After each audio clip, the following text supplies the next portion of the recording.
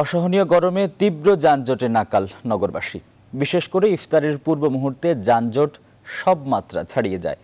যাত্রীরা বলছেন ট্রাফিক ব্যবস্থার অচলায়তন না ভাঙলে মুক্তি মিলবে না। আর ট্রাফিক পুলিশ বলছে লেন না মানা ও অ্যাপ ভিত্তিক যানবাহনের লাগামহীন বেড়ে চলাই ভয়াবহ যানজটের অন্যতম কারণ। রাজধানীর কয়েকটি সড়ক ঘুরে জানাচ্ছেন সৈয়দ রায়হান। এই চিত্র রাজধানীর কাকলি বনানী সড়কের। যানজট থেকে বাঁচতে মূল সড়কে না গিয়ে ফ্লাইওভার ব্যবহার করেছে অসংখ্য যানবাহন। নিস্তার নেই সেখানেও।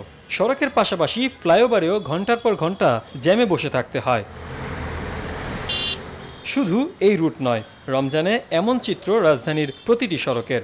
জ্যামের পরিস্থিতি কঠিন খারাপ। রাজারবাগ থেকে এই পর্যন্ত 2 ঘন্টায় এই পর্যন্ত আসছি। আরে অল্প টাইম, 10 সেকেন্ড, 15 সেকেন্ড, 20 সেকেন্ডের উপরে তো না, আটকা রাখতেছে আধা ঘন্টা।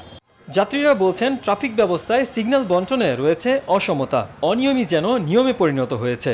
কোনো নিয়ন্ত্রণ নাই। 20 বছর আগের গাড়িও এখন পাঠাতে চলতেছে। আমার কাছে মনে হচ্ছে ট্রাফিকের আর একটু অ্যাক্টিভ হওয়া উচিত। এই রোজা শুরু হওয়ার পর থেকে ঢাকার যানজটের অবস্থা খুবই দুর্বিষহ। যে জায়গার রাস্তা আধা ঘন্টার মধ্যে যাওয়া যায়, সেখানে এখানে আধা ঘন্টাও না, 3 ঘন্টার মতো লাগতেছে। তবে এই অভিযোগ মানতে নারাজ ট্রাফিক পুলিশ। বলছেন আধুনিক ট্রাফিক ব্যবস্থার নিয়ন্ত্রণ দিতে হবে মাঠ পুলিশের হাতে, আর ঠেকাতে হবে অ্যাপ ভিত্তিক যানবাহনের অনিয়ন্ত্রিত বেড়ে চলা। ম্যানুয়াল করলে আমার হাতে থাকলে আমি বুঝতে পারবো যে আমার কোনটা ছাড়তে হবে, কোনটা কম। যেমন এই পাশটা আমার ছাড়ার দরকার নাই, এইটা 1 মিনিট ছাড়লে আমার হবে, আমি এইটা 1 মিনিট ছাড়লাম, কিন্তু ওই পাশটা আমার 5 মিনিট ছাড়তে হবে। তখন দেখা যাচ্ছে যে আমি চাপ দিলাম যে ওই পাশটা 5 মিনিট চললো। হ্যাঁ, এটা আমাদের হাতে থাকাটা সবচাইতে ভালো।